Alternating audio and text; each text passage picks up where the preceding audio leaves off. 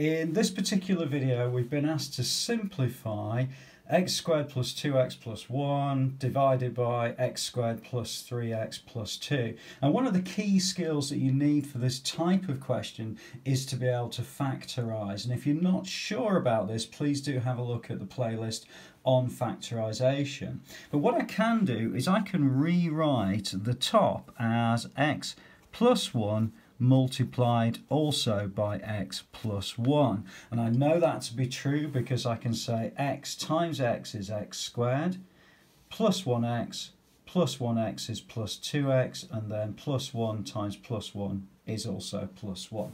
Okay, and again, I would stress if you're not sure about that, please do have a look at the other playlist.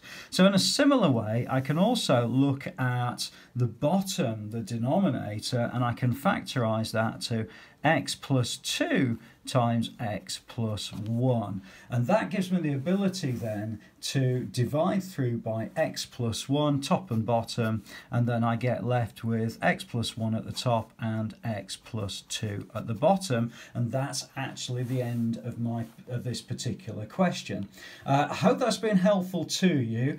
Please do add a comment below, have a look at some of the other videos within the playlist, and I look forward to seeing you inside the next video.